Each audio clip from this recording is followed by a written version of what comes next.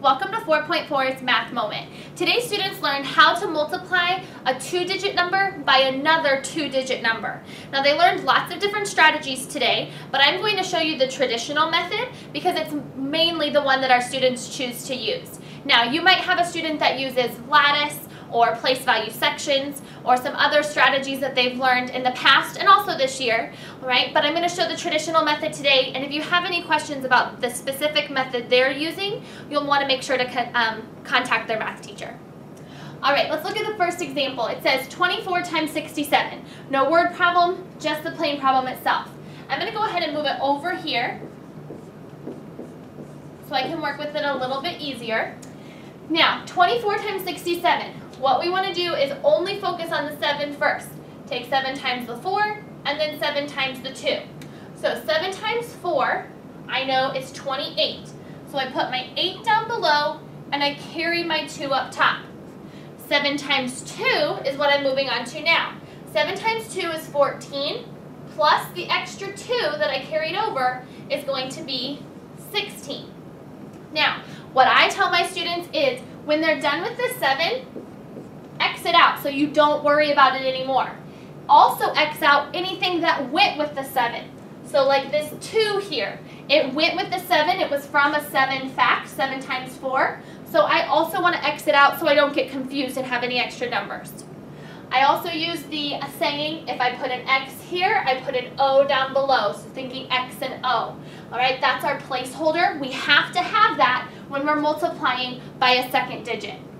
So I put my placeholder there because, and the reason we have a placeholder is because the 6 is in the tens place. So when I multiply by the 6, I'm really multiplying by 60. So because that's really hard for students to see when they're doing multiplication, that placeholder is there because that shows that it's taking that everything times 60. It's moving everything over for that extra place value. So 6 times 4, I know is 24. I carry the 2 again. 6 times 2 is 12, plus 2 is 14. And now I'm done with this 7, and I'm done distributing the 6 to each number. So now I just have to add my 2 numbers that I came up with. Now, something important to remind your student as well is that it's very important to make sure that they have their digits lined up underneath their multiplication problem so they don't get confused about which numbers should be added together. All right, if they start to rush or have some work that they can't quite tell where the number belongs, they might have to look back at their problem again.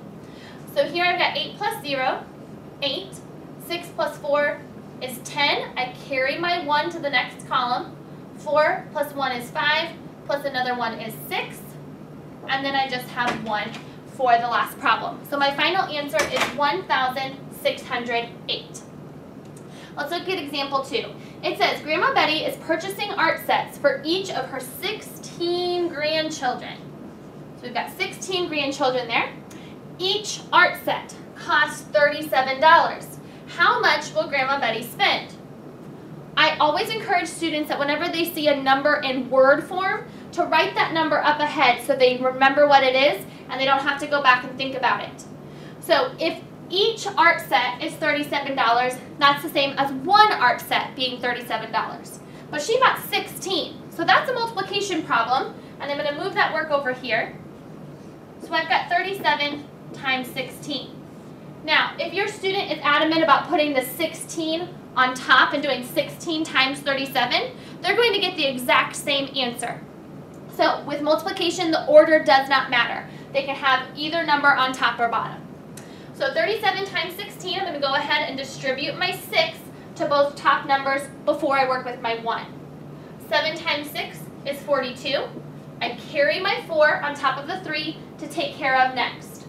6 times 3 is 18, plus 4 is 22. Now, I'm done distributing my 6 to the 7 and the 3, so I'm going to cross out my 6 so I don't use it again and I don't get confused. I'm going to cross out anything that went with it. This 4 went with it, so I'm going to cross it out as well. Anytime I make an X and I get rid of that number, I make an O down below. All right, so now I just work with the 1, and I'm going to distribute the 1 to everything. 1 times 7 is 7. 1 times 3 is 3. And now I can just add these numbers together. So 2 plus 0 is 2, 7 plus 2 is 9, and 2 plus 3 is 5. So because I'm working with money here, your student could add a dollar sign. They could also add that she doesn't have any cents that she's working with, since we were working with whole dollars, all right, for a final answer of $592.